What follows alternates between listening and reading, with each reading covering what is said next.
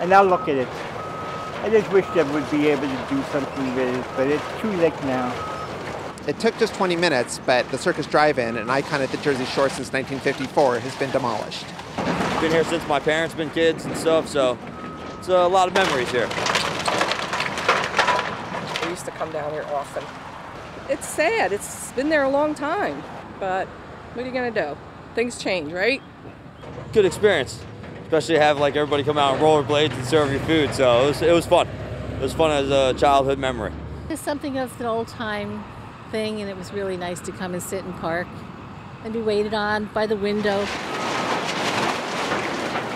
Not really sad to me. I didn't have too much of a connection here. Just some burgers, fries, and root beer floats. That's about it. But it's not too sad for me. But I could see, you know, for other people, it's a little sad. We always came here as a family with my mom, my grandma. When I was little, jumping through the back seat in the van, and it was my first day with my boyfriend in 2012. So it's sad to see it go. It was definitely a outing with the family.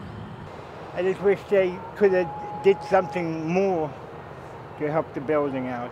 But they're always saying progress, supposed to go forward, but not this.